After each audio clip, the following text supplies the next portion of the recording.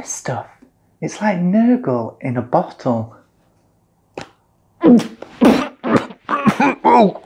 Oh dear. Great. Now I've got to go get tested.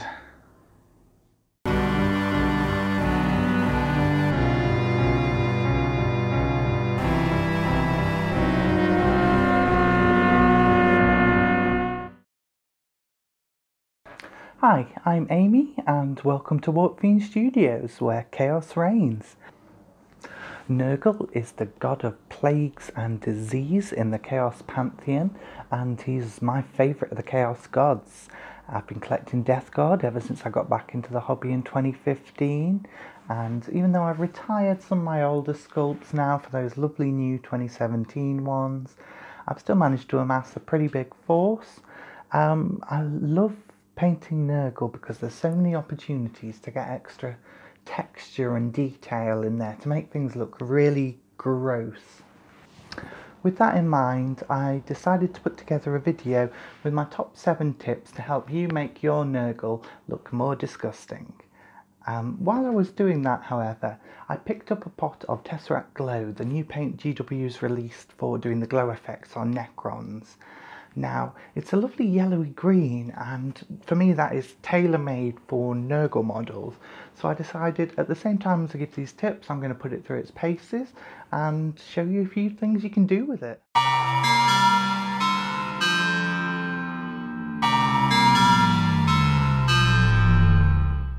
One of the most identifiable features of Nurgle models is the corrosion. If you really want to step up your Nurgle painting game, then it's important to nail all those rusty blades and those oxidized brass bells. Here are a few methods you can try. This little fellow is Rodney, the sexy Blight King, and as you can see, I've already painted up his axe. I want to add some light rust effects to the blades, so I'm going to water down some Rhinox hide to be very, very thin. You need the paint to be like coloured water. I'm going to glaze this over sections of the blade that I want to be rusted out. After this, I come back with some Mournfang brown and repeat this process, being a bit more selective.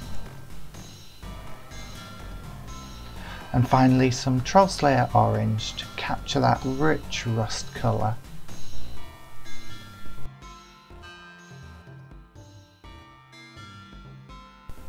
Another trick I like to use is this dirty down rust effect paint.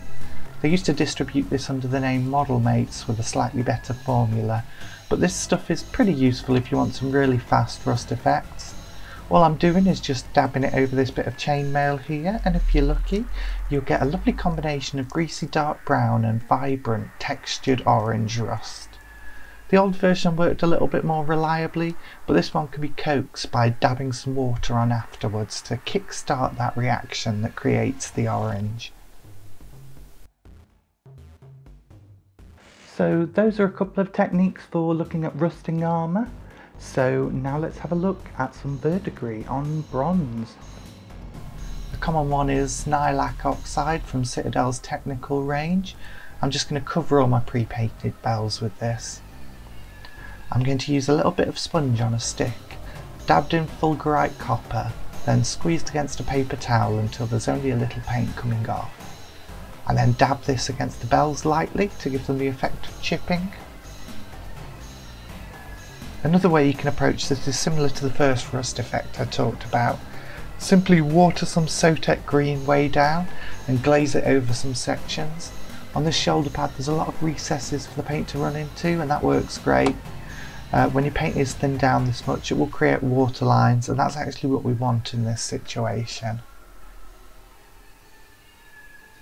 Then come back in with some Temple Guard blue and do some more selective ones, and you're done.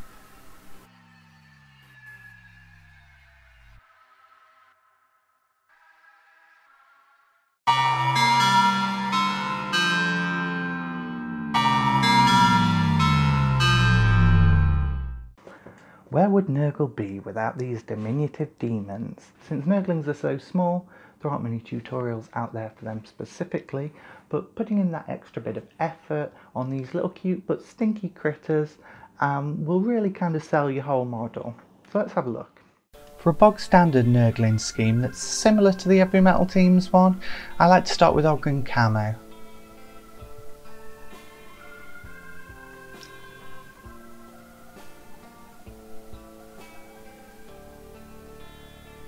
I then wash it all down with some Bale Tan Green.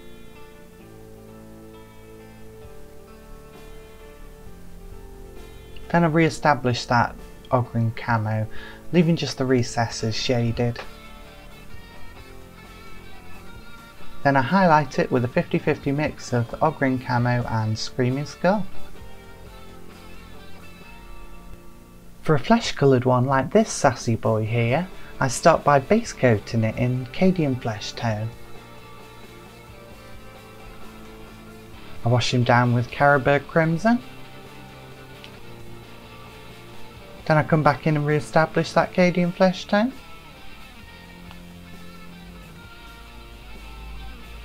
Then a highlight of Kislev Flesh.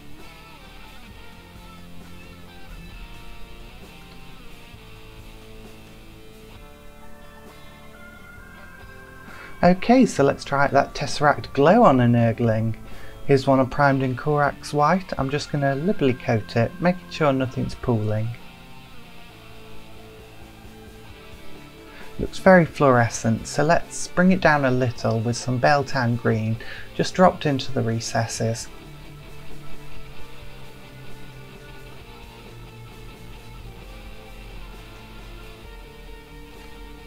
Now I highlight all three Nurglings with some Pallid Witch Flesh and paint in the other details.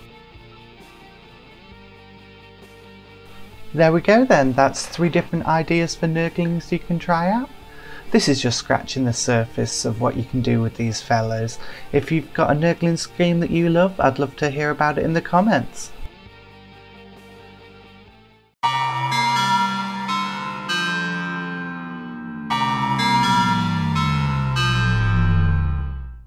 If you want to add a little bit extra detail to your Nurgle models, the best place to start is maybe some stippling. You can create some great effects that are like mould or goo on the surface of your armour, breaks up those flat panels a lot. While this might be a bit too time consuming to do on all of your troops, it can really help to sell those big characters like Mortarion here. First of all, we're going to start with a base coat of Castellan Green. Now we're going to start stippling. Water down some Deathguard Green very thin and dab the excess off your brush. Then use a stabbing motion to dot it all over the armour. At this stage we want to cover the armour almost completely, leaving the Castellan Green showing in the recesses and between our brush marks. Try to keep them as random as possible, varying the size and shape and placement.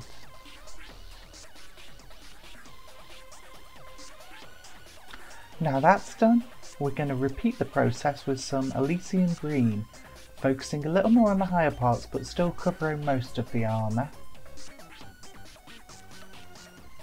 Now some Ogren Camo, and we can start getting a lot more selective with these highlights. Finally a 50-50 mix of Ogren Camo and Screaming Skull, just on the brightest parts of the armour. Now I'm going to take some thinned down Caspian Blue by scale 75, although you can use Thunderhawk Blue from GW. I thin it down to a glaze consistency and I wash it into all of the recesses. I also glaze it over the sections of armour I want to be darker. We do this because the blue provides a nice cold shadow colour for the green, and though it may look a bit much now, we'll fix it later. Now I take some Rhinox Hide, thin down to a glaze consistency again and just run it into all of those recesses, trying to stay within the Caspian Blue.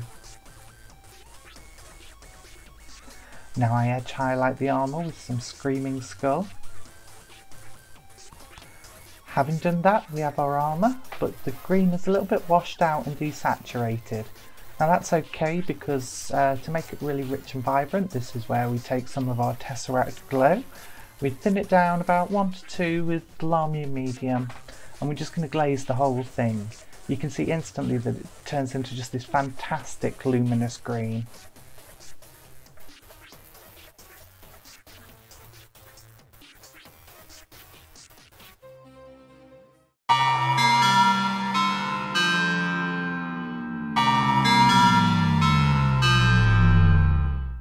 don't want to go too deep into things that are straight up weathering techniques rather than just Nurgle techniques, but streaking corrosion can really add a bit of extra detail and interest to your armour, so I think it's worth covering a couple of methods here.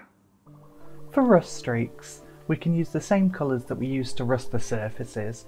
These pits in the armour can be filled with some watered down Rhinox hide. Then get your brush point very fine and draw some lines from the bottom where the rust has streaked downwards. Repeat this process with Mournfang Brown. And again with Trollslayer Orange for a simple dripping rust effect.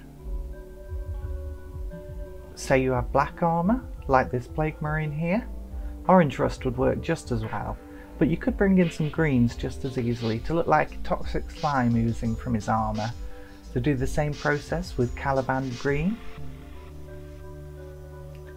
Then Warpstone Glow. And finally Moot Green for some disgusting looking dripping slime.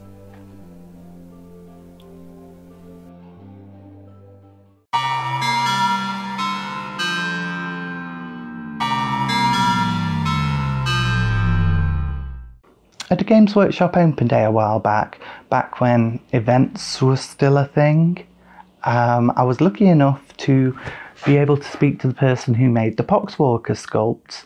Now, apologies if he's watching, I can't remember the gentleman's name, but he told me that these sculpts were designed to be painted solely with washes, so you could get through a bunch of them fast.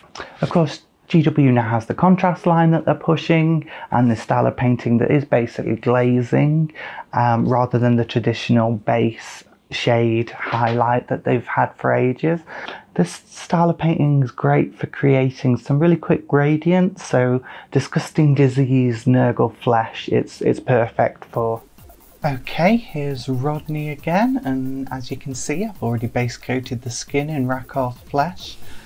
This is a great colour to use as a base for glazes, although you might find that undiluted contrast paint needs a bit of a brighter base coat.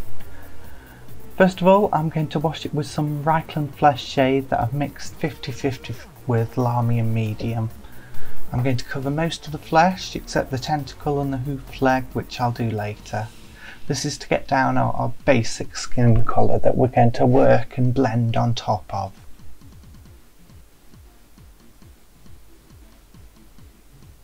Now we have that, but it isn't very bold yet. We're going to come in with the diluted Reichland Flesh shade again, but I've also diluted some Athonian Camera shade in a similar fashion. I'm going to build up both of those in different places, painting the hoof leg in green and blending the colours, just using these washes at the same time.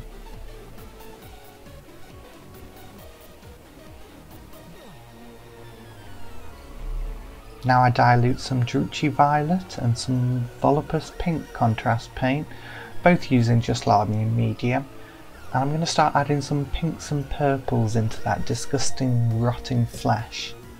Any areas with swelling, they'll look nice and sore, and I also blend the pinks and the purples on the tentacle.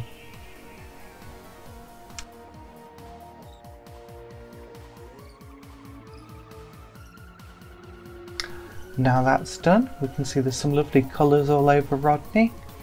To tie it together, we're going to edge highlight him with Pallid Witch Flesh.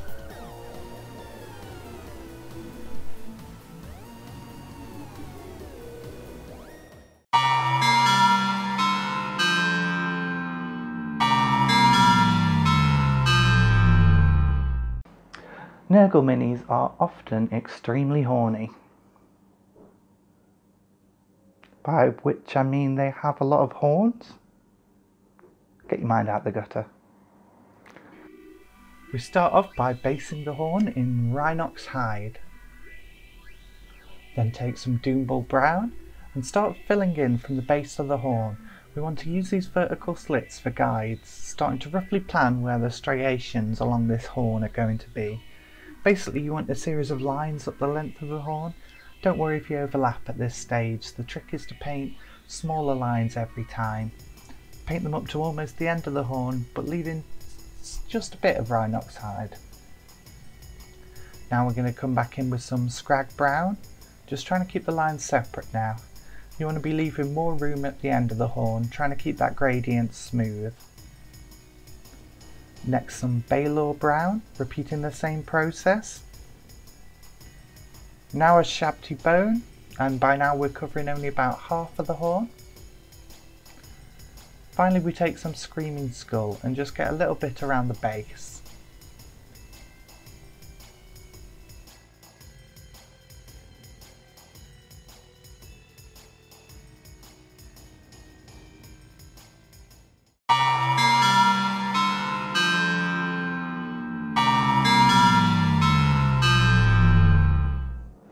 That's right, just like Ninja Turtles, I'm giving you the secrets of the ooze.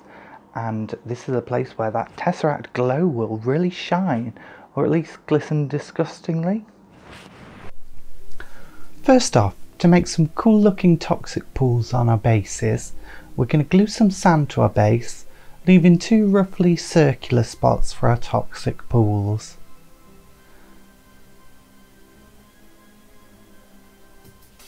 I then paint up the base, and where the gaps for the pools are, I'm going to paint in Incubi Darkness. Now I'm going to flood these two pools with Nurgle's Rot Technical Paint, just a really big dollop in there spread across the surface. After that first coat dries, you can still see through it a little, so I'm going to do the same thing again. Now, before this dries completely, I'm just going to drop a little Tesseract Glow into the centre of the pool. Don't worry about mixing it up, it'll naturally diffuse as it dries and leave you with a nasty toxic pool.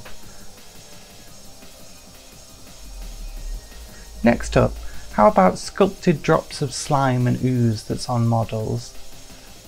All you have to do is paint them in Corax White, like so. And now I just come back in with the Tesseract Glow and hit each of those. And that's a perfectly acceptable method for painting the slime drops. Finally, when sculpted slime just isn't enough and you want to add your own, here's a great one.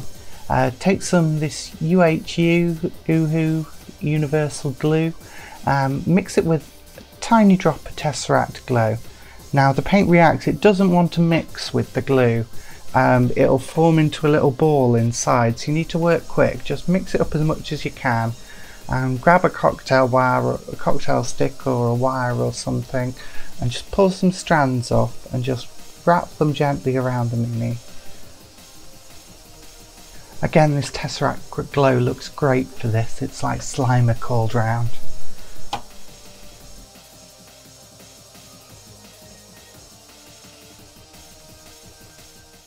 Well, I hope you enjoyed the video, maybe picked up a couple of ideas that you hadn't thought of before. This Tesseract Glow stuff, really good, yeah. If you're painting Nurgle, I definitely recommend giving it a go. It's great for creating some really vibrant greens, and that's all you could ask as a servant of the Grandfather. Remember, if you're in the UK, for all your hobby needs, please consider maybe using my Element Games affiliate link down in the description. Thanks very much for watching, and don't forget to subscribe. See ya!